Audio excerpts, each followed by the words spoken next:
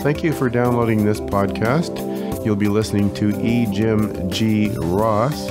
He will be giving the foundation lectures. This is lecture number 1, the foundation lectures for Gnosis. And let's begin. So, good evening, good night, good morning, good afternoon. Whatever you're listening to this lecture about Gnosticism, about Gnosis. Have you heard that word before? It is within the word diagnosis. Maybe you've heard about the Gnostic Gospels, discovered in 1945 in Egypt. They are Gospels of disciples of Jesus Christ, which are not in the Bible. What about the Dead Sea Scrolls? They are also connected with the Gnostic Gospels, discovered at the end of the 1800s.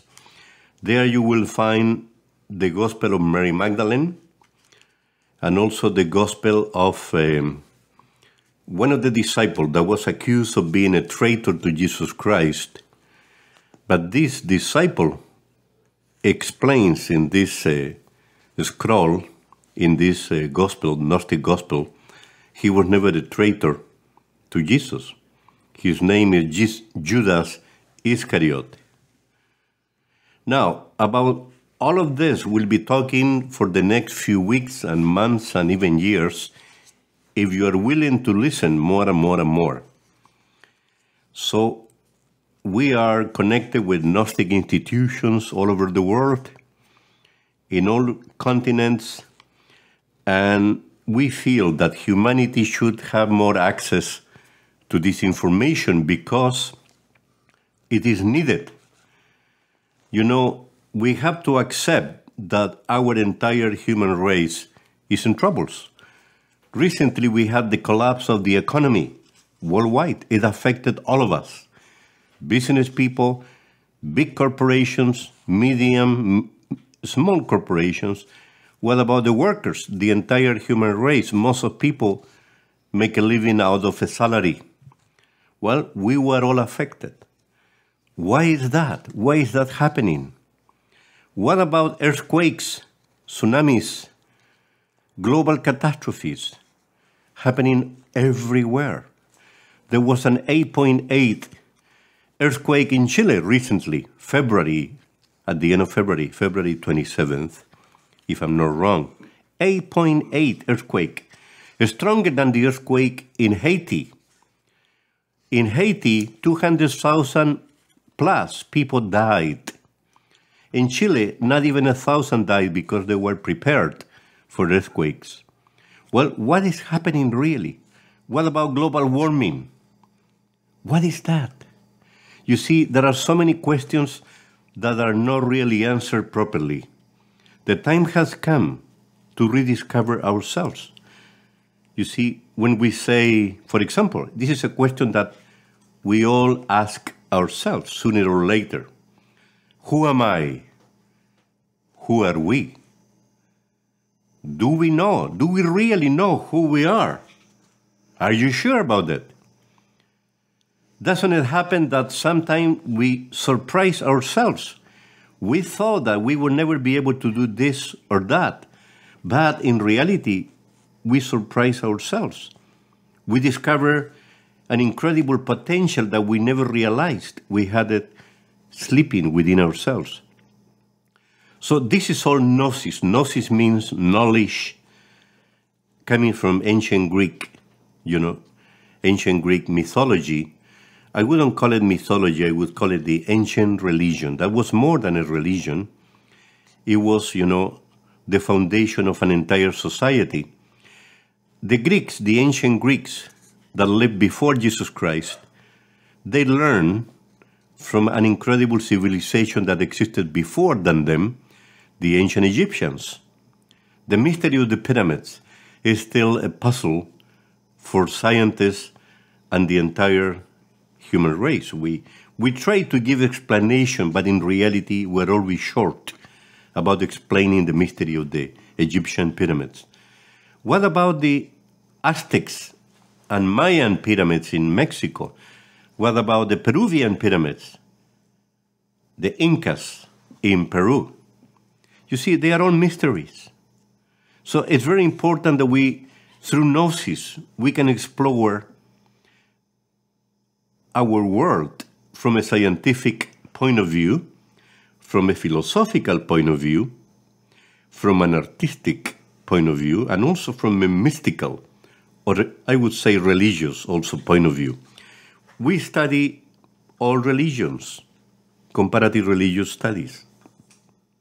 So when we study, ourselves, when we try to discover who am I, who are we, who are you, do you know who you are? Do we know who we are? The ancient Greeks used to say, they wrote in a temple, at the entrance of that temple, and you can still read it.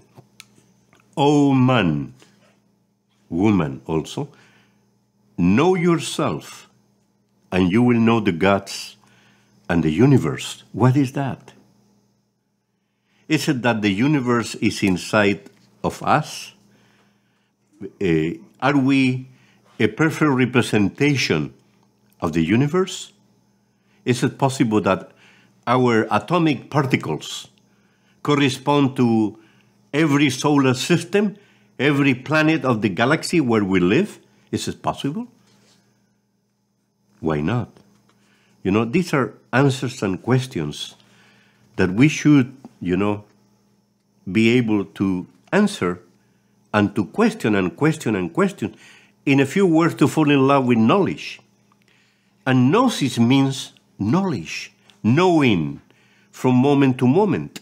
Do you remember when you were a child, you were learning to walk, you were learning to speak? Can you remember that part of your life? A very real, experience that we all had. Do you remember that we were bombarding our parents or our elder people, members of the family or whatever, bombarding them with questions? We wanted to know everything. Well, at that time, we were hungry and thirsty for knowledge, which is Gnosis. We wanted to know everything. Is there anything wrong with it? The answer is no. There is nothing wrong. At the contrary, what happened? Our parents or our grown-up people that we were in touch with told us to go to play with the other children. They were too busy to answer our questions. So what happened? We got disenchanted with that situation, and instead of continuing bombarding people with questions, we walk away from knowledge, from knowing. We were already learning to be in love, to fall in love with knowledge, and suddenly we walk away from it. That's the difference between excellence and mediocrity. When you are in love with knowledge, you want to know everything, you become a leader. That is the psychology of a leader. You continue learning no matter what. When you walk away from knowledge, when you don't want to know anymore, you become a follower. So, are we all designed to become leaders? The answer is yes. Especially when we learn to become leaders of ourselves. So who am I? Who are we? Do we know who we are? We are, according to Gnosticism, according to Gnostic Anthropology, according to Gnostic psychology and philosophy, we are all spiritual beings, immortal spiritual beings. We have a body, we have a mind, we have emotion, we have instinct, we have a sexual life, we have a soul. But who are really, who we are, who are we? We are spiritual beings, immortal spiritual beings. So to understand all of that better, we need to immerse within science, philosophy, art, and mysticism. This is Gnostic Anthropology. Gnostic Anthropology, different than the anthropology that we learn in universities or in colleges or even in high school. The problem with our anthropology today is not anthropology anymore. It's actually, when you learn to do excavations, it's archeology, an aspect of anthropology. But anthropology is much bigger than that, much wider than that. You know, anthropology is science, philosophy, art, and religions, all religions of the universe. So this is why the purpose of our lecture will be to learn Gnostic anthropology, to learn Gnosis, and to learn also a more complete anthropology, different than the one we have learned in universities or in colleges or in private institutions, etc. The problem again, when people study theology, you know, they immerse within the study of the spirit, but they learn nothing about matter. You see, or people who study materialistic philosophies, they immerse within materialistic conceptions of the universe. And at the end, what do we get? An incomplete perception of reality. In Gnostic anthropology, we study spirit and matter. We even are more courageous when we say the spirit is the masculine aspect of life and matter is the feminine aspect. We could say that the spirit descended from a spiritual universe, a universe made of pure light, called the Absolute in many ancient religions, and the spirit descended, created the universe, created matter, and made matter, you know, the wife of the spirit, and the universe appeared, manifested. So the universe became pregnant with life, and here we are. There is an ancient, you know, esoteric axioma that says, what's above is below. What's below is above. So our experience is here on earth, when we need a man and a woman to procreate life. Well, that's exactly what happens in the universe.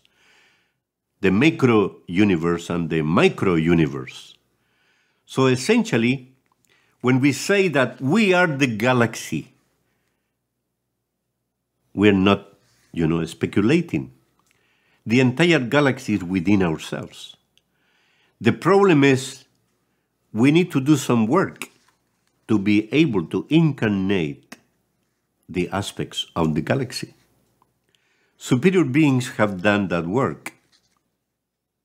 You know, superior beings like Jesus Christ, Moses, Buddha, Krishna, you know, Hermes Trismegistus from ancient Egypt, etc., etc. Huiracocha in ancient Peru, Quetzalcoatl in ancient Mexico. They are all superior individuals that incarnated aspects of the universe. They became, we could say, solar people. They incarnated aspects of the sun, all suns, or one sun or many suns. What about the immense majority of people? We could say that we are lunar people. So the purpose of life is to learn to transform the moon into a sun. In a few words, we're made from atoms from the moon. So the time has come to learn to transform those atoms, those atomic particles, in particles connected with the sun, to become solar people instead of lunar people. That's also connected with our psychology, you know. But let's put some order into this, okay, because we are going in different directions, and it's very important, again, to understand Gnostic anthropology. Now, what about science? You know, science. Are we really scientists when we say we are? You know, the situation is science doesn't consider inspiration, imagination, and intuition as part of a scientific method to perceive reality. They only talk about logic, thinking, What is that, The inductive and the deductive way to perceive reality. And what happened, What about, medicine? Laboratories every 3 years, every 5 years, they have to replace their medicine. Why? Because their inductive and their deductive method to perceive the cure for that specific illness didn't work. So what is the scientific approach into reality? Come on, what is science? Science means the study of the phenomena of nature, and when the repetition of the phenomena is continued, then we discover a law. Are we really applying cosmic laws into medicine? Or are we applying, an incomplete perception of that reality? I remember ancient doctors, actually the founders of medicine coming from Greece, ancient Greece. They had a total different approach into perceiving an illness. They were using also intuition. They were using inspiration, imagination, because they are all superior senses that we all have within ourselves. Albert Einstein, considered the man of the millennium, this is important to be remembered.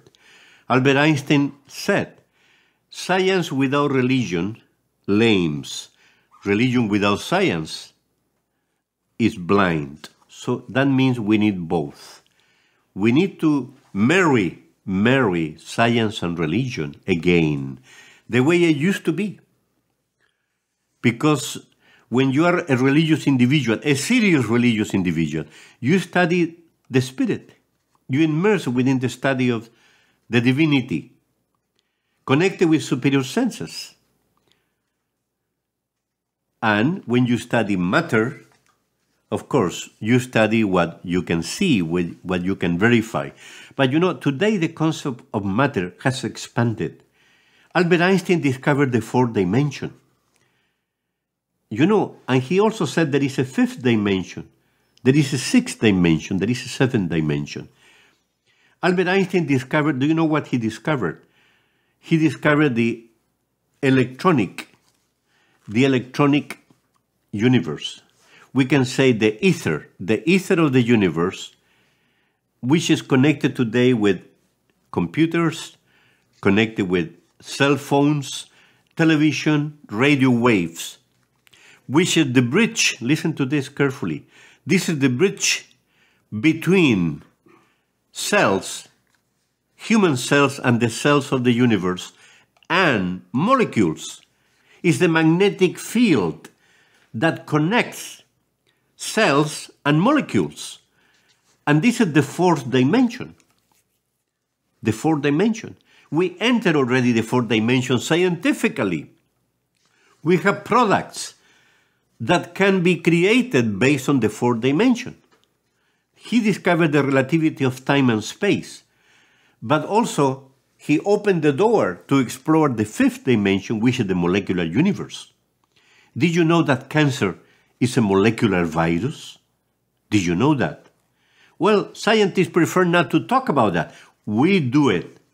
We do it because we have our ways of exploring also the universe. We respect Albert Einstein. He's a true scientist, a man who opened the door for many avenues to be explored. What about the atomic particles? That's also connected with the parallel universes. And this is all matter. Energy is matter. What about the spirit? Well, the spirit is higher than matter and energy. The spirit is light, pure light, pure light. So the sunlight is a spiritual force. And the sun itself, matter and energy, is the physical body of the spirit. You see, but without matter, the spirit wouldn't be able to manifest. It's like a child cannot manifest without the mother. So the word matter in Latin means mother. the mother of the universe. So those materialistic philosophies are really twisted based on ignorance and arrogance, because in reality, they don't see the feminine aspect of the divinity. The word God is coming from Latin Deus, that means dos in Spanish. Deus means also two, number two, which is the spirit and matter. Both are God. So superior beings, higher than we are, and this is what the ancient Greeks used to say, know yourself and you will know the gods and the universe. Who are the ancient gods? Well, the same angels, archangels, seraphims, thrones, etc., etc. Christianity speaks about them, describes them. Jewish religion, there is no difference. Now, these superior individuals, they have learned to incarnate the spirit. In a few words, they have learned to crystallize the spirit, and they have learned to to crystallize the spirit and to spiritualize matter. You know what that means? So then, when you spiritualize matter and crystallize the spirit, you become one. The spirit and matter are not separated anymore. They become a unity. And when you do that, of course, you get closer to the divinity. You get closer to God. You become a sacred individual. Do we all have the potential to get there? The answer is yes. Do we like it? Maybe we are afraid of thinking about it. Don't be afraid. Fear is coming from what? Fear is the perception of the unknown. How do we eliminate fear? Transforming the unknown into known. And this is Gnosis. Knowledge. Don't be afraid of knowledge. That's the only way to grow psychologically and even physically. Even physically, because we can eliminate, illness if we know how to cure ourselves. If we understand what are the illnesses coming from, the cause of illness. So we will have a long journey together if you are willing to be with us. It will be our pleasure, our honor, our duty, our responsibility to share with you whatever we have learned from Gnosis, Gnosticism, from the Gnostic Gospels found in the Dead Sea Scrolls in the 1800s, from the Gnostic Gospel found in 1945, which are Gospels written by disciples of Jesus Christ, which are not in the Bible. That expand, listen to this carefully, this material expands the perception of Christianity. So, do you know what we learn from it? Maybe you won't like what I'm going to say, but I'm going to say it anyway. All religions are good. Why? Because all religions teach the same principles. Exactly the same principle. There is no difference. Don't confuse principles with institutions. The problem is the institutions through human history, they have forgotten their own principles. And when people say my religion is better than yours, they are wrong. They are wrong. Because all religions are precious pearls within the necklace of the divinity. They were all given to us by the divinity. Messengers of God descended from the superior universes, superior dimensions of space, angels, archangels, etc. The Elohim reincarnated to help us, to give us all different religions. The problem is us. We, lunar people, we have, forgotten our own religions because we don't practice it. People say, I'm a Christian, I'm a Catholic. Are you sure? Are you? I'm a Jewish. Are you sure you're a Jewish? People say, I'm a Muslim. There is a big conflict right now because they accuse them of being terrorists, which is also wrong. If you study their sacred books, they are far away from being terrorists. What about the Hindu religion? What about, the Buddhist religion? The Dalai Lama, is a living proof that Buddhism is an amazing religion. Buddhism is actually, the fusion of two ancient religions, the Hindu and the ancient Tao religion coming from ancient China. So Buddhism is a beautiful religion. Now, we were talking about science.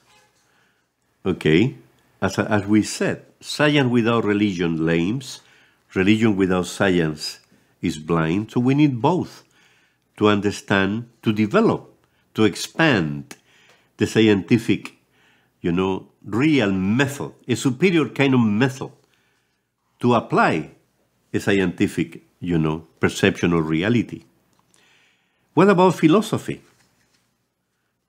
Who are we? Who am I? This is an important question. We gave already the answer. We are spiritual beings. We have a body. We have a mind. We have a soul. Now, where are we coming from? Well, the answer is all religions do agree with that. We are coming from the absolute. Einstein never said that the absolute didn't exist. He said time, only time and space. Time and space are relative. He never said the spirit is relative. Never said that. He practiced the Jewish religion, Albert Einstein. So we are all coming from the absolute. What is the absolute? It's the spiritual universe. The absolute, represents the uncreated universe. It means the spirit has always been, it will always be. It will never die because it was never born. And this is something that our little brains will never be able to understand, because the brain is designed to understand everything has a beginning, everything has an end. And this is wrong. The spirit has no beginning, has no end. It means that all of us, without exception, has no beginning, has no end. What suffered transformations is our body, our mind, our soul, you see, because they are matter. They are the vehicles of the spirit to manifest in the physical universe and also all parallel universes connected with matter and energy. So basically, what are we doing here? Another philosophical question. What's the purpose of life? Well, the purpose of life is what? Isn't it to grow, not only physically, to grow psychologically, to grow in our mind, our emotions, our soul. Soul means consciousness. Are we conscious or are we unconscious? The answer is we are conscious a tiny little bit. We're very much unconscious. What is consciousness again? Soul.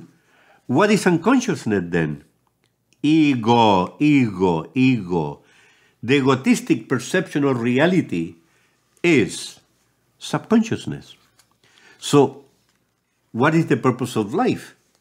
To eliminate the ego, the me, the psychology of me first, me second, me third, and I don't care about anybody else.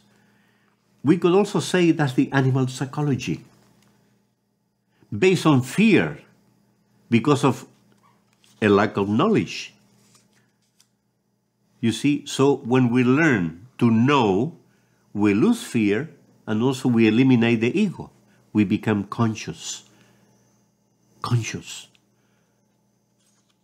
And this is extremely important to transform our psychological way of perceiving reality.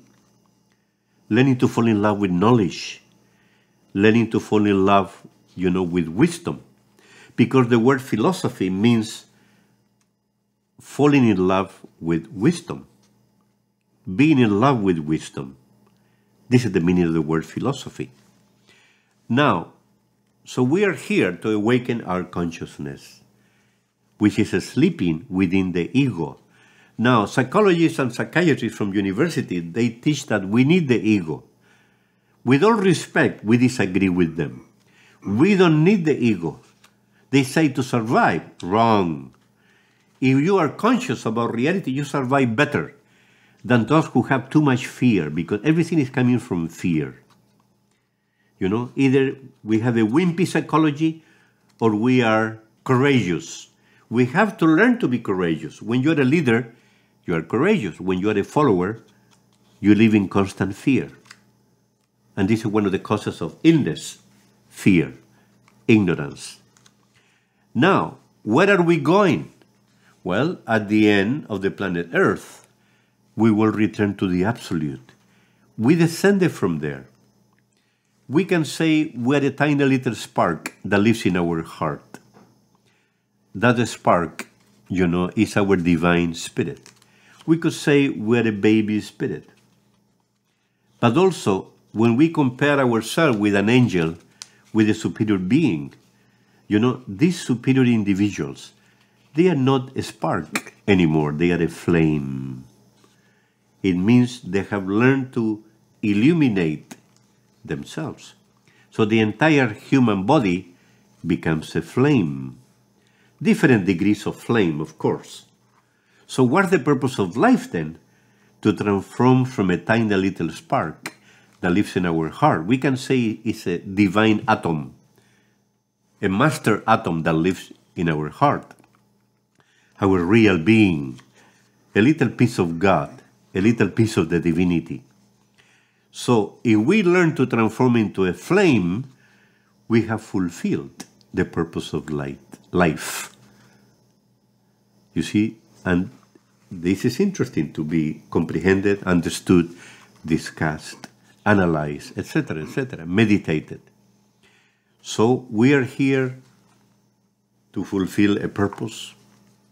We have a mission, we all have a mission, to learn to transform ourselves, to incarnate more and more aspects of the divinity, because in reality the spirit doesn't evolve. What evolves is matter and energy. But the spirit, you know, is the universal spirit of life. When you become a superior being, an angel, a master, we incarnate higher and higher aspects of the universal spirit of life. But the spirit doesn't evolve. It's important to understand that. So, what about art? There is a Gnostic art, different than the art just to make money, you see. And this is why today, in our modern times, this column, you know, this ancient column of art of the Gnostic Anthropology has become so much twisted and manipulated, you know, going in the wrong direction. This is why our poor artistic world is in trouble, you know, because we had made of the arts not a real search for beauty and perfection, but just, you know, a way to, you know, to make the ego stronger, to make our, you see, to make our unconsciousness stronger, to develop the animal psychology stronger, and to never learn to become real humans. You know, there is a divine art. You know, can somebody who paints can represent a sunset with the kind of perfection that we can see with our own eyes? Can we represent a sunrise, you see, with that beauty and perfection? I remember I was driving all the way from Canada to the US, and I witnessed, you know, some beautiful rocks, mountains. And I was so impressed because some of those rocks, they look like somebody cut them with a perfect, powerful knife.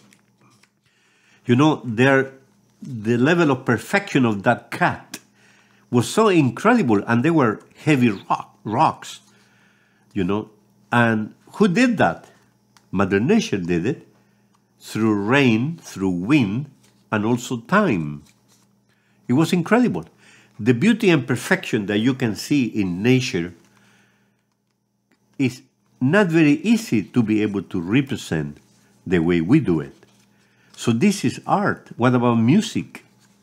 You know, if we study Beethoven and Mozart, you know, it's already proven scientifically. You put Beethoven and music, you know, in a country, you know, where people have the business of, you know, milk or eggs, and it's already proven that chicken will develop bigger eggs, and the milk will be more powerful, more substantious, more, you know, healthier, much more healthier than when they don't put, you know, this classical music. Also, if you put classical music in an apartment or in a house with inside plants, they grow beautifully. If you put rock music, especially that heavy metal rock music, you kill the plants. The sound, the vibration, you know, is also important. Is it a superior sound or is it an inferior sound, you know? These are all aspects of scientific aspect connected with the arts, music, the power of music, etc., you know. So then, comparative religions, we tell our students to study all religions. We will give you a lot of information, you know, if we continue with these lectures. We will give you a lot of information about all religions, and you will find the connection between them all.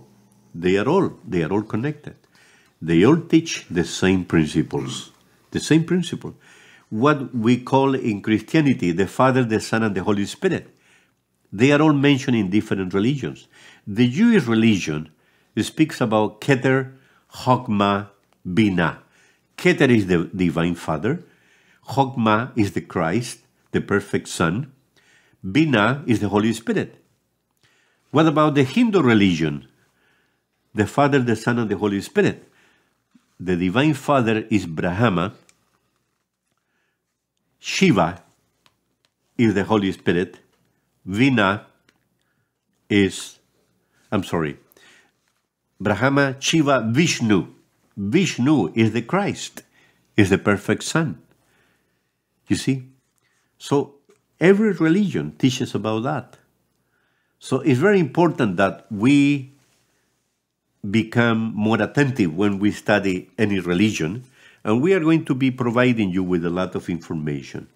So we don't want to make you tired listening to so much information, but we want you to understand that Gnosticism is not what people believe it is. It's much more than that.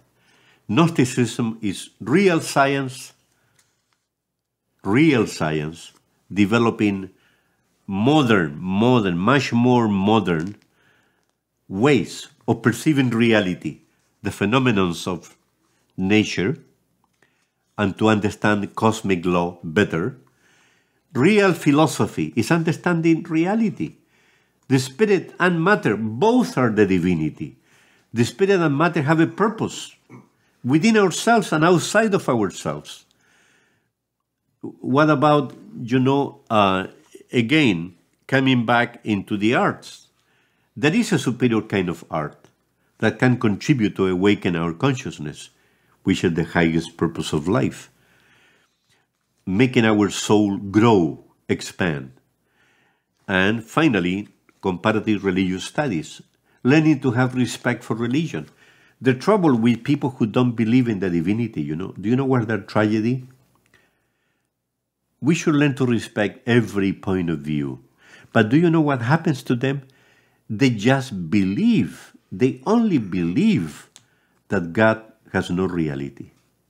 They believe. They cannot even prove their point. So believing means nothing. Especially when you believe in the divinity or you don't believe in the divinity, it's something that can be changed overnight. You have a conflict in your life, and the next day you will change. You believe or you don't believe. Gnosticism means, Gnosis means, you know, learning to know God, learning to know reality, learning to know ourselves. Who are we? Who are you? Who am I? That's the most important question in your entire life. So now I'm ready to receive all kind of questions. Okay, you spoke of cellular, molecular, and atomic. And I have always had a problem in conventional science, of course, and the atomic world is the world of the atom. The cellular world is the world of living organisms. And I guess molecules are sort of in between, like a composition of different atoms together will form a molecule. But in Gnostic terms, the meaning is a little bit skewed. Could you explain that? Yeah, essentially, we are combining here exoteric with esoteric. Exoteric with an X, which is, we could say, is ancient science that today have been discarded, like alchemy and Kabbalah. Both were given to humanity by angelical beings. And if you want to see the connection with what we know, the Bible at the beginning, in the book of Genesis, it speaks about the two trees that are in paradise in Eden, and the two trees are connected underground by their roots. One is the tree of knowledge, good and evil, and the other is the tree of life. Well, in reality, in esoteric language, the tree of knowledge of good and evil is alchemy. Alchemy. An ancient science, we could say physics, chemistry and biology, and even psychology have descended from alchemy. And the tree of life is more complex, is studying the spirit. We could say one is studying matter and the other is studying the spirit, and which is more complex. But also on the other side, the tree of life is also Kabbalah. And to understand the Bible better, we should all learn alchemy and Kabbalah. We are going to be giving you more and more information in the future about alchemy and Kabbalah. Because both fields have been also twisted by people who don't understand clearly what they are trying to share, to teach. That is a real alchemy, a more complete alchemy that we in Gnosticism share with our students, and that is a more complete Kabbalah. Now, when we say that, cells and molecules and atomic particles, they are, according to what scientists have been teaching us, they are all connected. They are all organized in a certain way. It is true, they are connected, but they also represent, listen to this carefully, different parallel universes, different parallel dimensions. Albert Einstein entered into the fourth dimension because there is another element that scientists ignore almost completely. The word ether is an element of nature. The ether is used in operation, to make people who are ill before an operation, then they won't feel any pain or less pain. But in reality, the ether is the element that outside of the planet Earth is the one that commands, But here on Earth, it's also here. It's also here camouflaged among many other elements. And that camouflaged element called ether is the one that produces the connection between molecules and cells. It's the electromagnetic field that we use for cells, telephones, television, internet, etc., etc. But we are just beginning to enter into that parallel universe. And the situation is, if we now provide more information about, what Gnosticism has been exploring and developing for centuries, for eternities, then, for example, the alchemists were persecuted by the Inquisition. The alchemists were called alchemists because they practiced alchemy. They also practiced Kabbalah, and they were persecuted by the Inquisition because, according to them, these two ancient sciences were against the divinity, which is absolutely wrong. So, to understand then this situation, we should also say that these parallel universes, the cellular universe is connected with the three dimensions: height, width, and length. But the fourth dimension, is, as we said, established a connection with the fourth dimension. Has four dimensions, not only three. They are the three plus the magnetic field that connects them all to give physicality the strength. And do we know that we have a body called etheric body or vital body that Russian scientists discovered more than 100 years ago? And this is the body that gives the physical body the energy, the magnetic field. Scientists discovered that more than 100 years ago with a camera called the Kirlian camera or something like that. They were taking pictures of a person sleeping, and that person,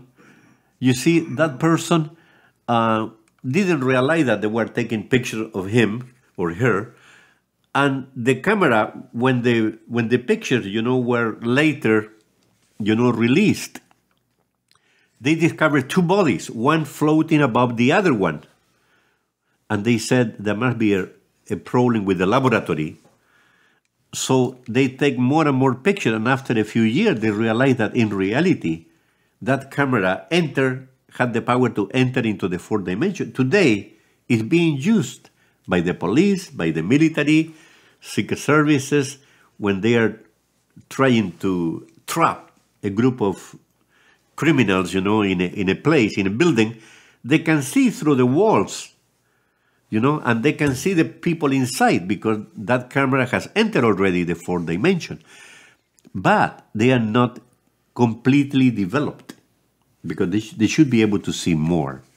So that etheric body or vital body, when we are sleeping, levitates above the physical body. And that body, in the morning, returns to the physical body to impregnate every atomic particle of this physical body, every cell. Because they are all connected. It is true they are connected. But on the other side, they represent a perfect organism which is also different to the others. So there is an etheric body, a perfect replica of the physical body that lives inside the physical body, lives inside the cellular body. What about a molecular body? Did you know that we have a molecular body? Called the astral body by many esoteric schools. Do you know that we have a mental body? So the mind is not the brain. And our scientists are convinced that the brain and the mind are the same. The brain is just a case, a rounded case, where thoughts are developed, but it's not the mind. You see, the mind is something much higher. It's an atomic body made of atomic particles. You see, and this is what, and the universe is also developed the same way. So we need different bodies to move within the different parallel universes or parallel dimensions of space. You talked about awakening consciousness, and I think, myself included in this, the vast majority of people in the world do not know what it's like to have the consciousness awakened, maybe won't even understand what that is. So the question basically is, what is it like? What is the experience to have your consciousness awakened? Is there any way that could be explained? Yeah, the word consciousness is coming from Latin conscientia. Conscientia means with science. It means that to awaken our consciousness, we have to be truly scientist. Truly scientist. A truly scientist is the one who knows the laws of the universe and who knows how to apply them properly.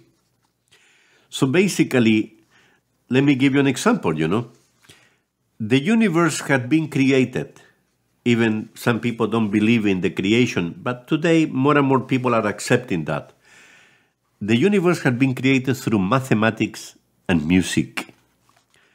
So everything is mathematical, and everything moves through the power of music or the power of vibration. The universe vibrates.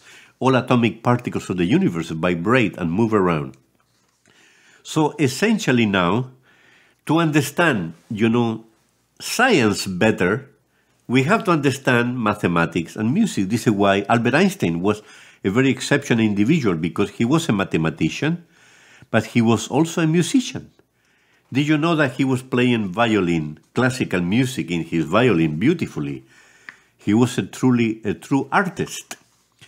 Now, so consciousness means applying science to wake up to reality, because when we are subconscious, unconscious, or infraconscious, it means that we are sleeping before the eyes of reality.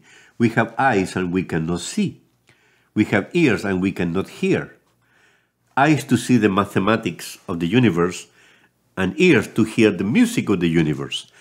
So this is the problem with the medicine, when people create medicine, and after 3 years or 5 years they have to replace that. It's because mathematically they are doing an incomplete work. The whole universe is suspended into space, holding each other. Every planet, every solar system, every galaxy is holding within each other. Every atomic particle is holding to each other in a perfect mathematical formula. When we lose the balance, it's because we are the ones who create the disaster. Because we are ignorant, we are not scientists enough to be able to understand the mathematical creation and also the power of music, the power of vibration. So awakening consciousness means that. It's a scientific situation. It's learning to be scientists ourselves. But that also means we have to learn to awaken our superior senses, because we do have superior senses. The 5 senses are incomplete. The 5 senses don't perceive reality the way it is. You know that we have 7 endocrine glands, which are atrophied. Our entire human race, is in trouble because we have degenerated our human organisms. So through Gnosticism, through Gnosis, we learn, because it's our duty to do that. God gave us all the powers of the universe, and we are not using them. We are not awakening that possibility within ourselves. So the 7 endocrine glands correspond with 7 superior senses. Inspiration is one of them. Imagination is another one. Intuition means knowledge without thinking. We don't know how we know, we just know. So we have to learn to awaken these superior senses. What about telepathy? How many times, we are walking on the street and we visualize a friend. We see it clearly before our eye, but the friend is not there. We visualize it, and then we transform that visualization into a thought. Oh, my friend here. We walk to the corner of the street and the friend appears mysteriously. I was just thinking in you. Well, that was telepathy. We connected, and the other one will say, yes, me too. A telepathic connection. That, do we know how to use that? You know, on our own will. This is the point. Awakening consciousness means learning to develop our human machine in an amazing way, what Mother Nature gave us, and also connected with the Spirit, because the Spirit gave us that power, that superior perception of reality. So we have to be grateful to God, because God gave us so much, and we are not using what God is giving us, the power of life, learning to grow spiritually, psychologically. So, and what is blocking us is what we said, the ego, subconsciousness, unconsciousness. So we learn in Gnosticism to annihilate that subconsciousness, unconsciousness, infraconsciousness. By doing that, we awaken our consciousness. It's like our ignorance has eaten our intelligence. So we have to stop developing our ignorance and to transform that into knowledge, hunger and thirst for knowledge, the way we used to be when we were children. Then we will become more natural, because we're not natural. We believe we are, we're not. We became mechanical.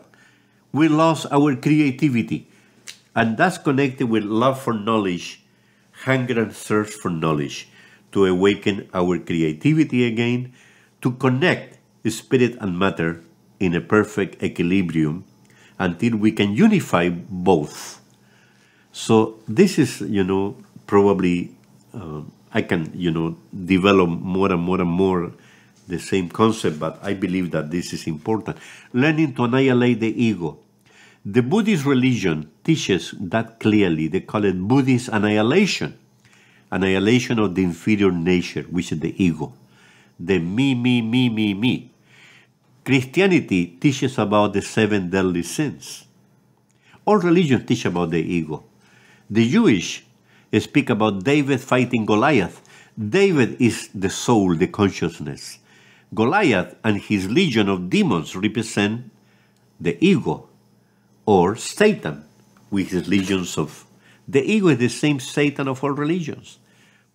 In Tibet, they call it the psychological aggregates in the Tibetan religion, the Tibetan Buddhism. And in the Hindu religion, they speak about the battles of Lord Arjuna. It means there must be a war between light and darkness. Lord Arjuna was a superior being who incarnated the Hindu Christ, that means Krishna. Lord Arjuna went into a battlefield, into a war with his own demons. This is what they call, a psychological war or a holy war. The problem is many other religions speak about the holy war and they go and kill physically people, which is wrong.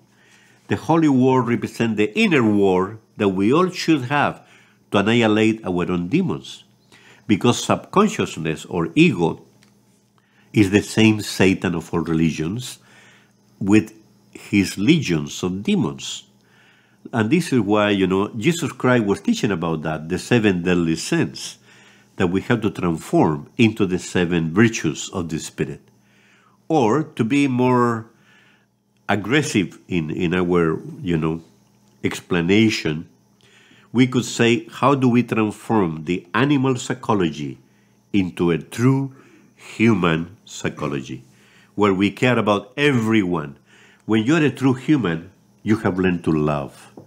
When you're not a human, you're a subhuman, which is true.